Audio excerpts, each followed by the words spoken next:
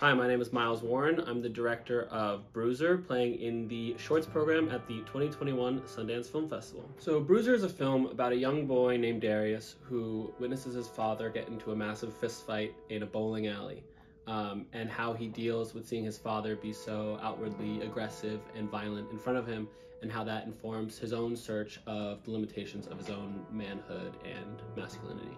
I'd been interested in online YouTube fight videos and World Star videos for a while. They had always struck me as very horrific and obviously violent in nature, but there was also, the reason they went viral was because everyone thought they were funny.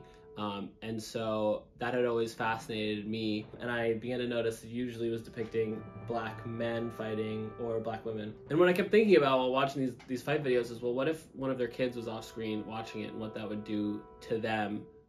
And then not only seeing such violent and horrific things, but also having that moment be shared around as comedy, as a joke, and what that would do to that kid in that moment.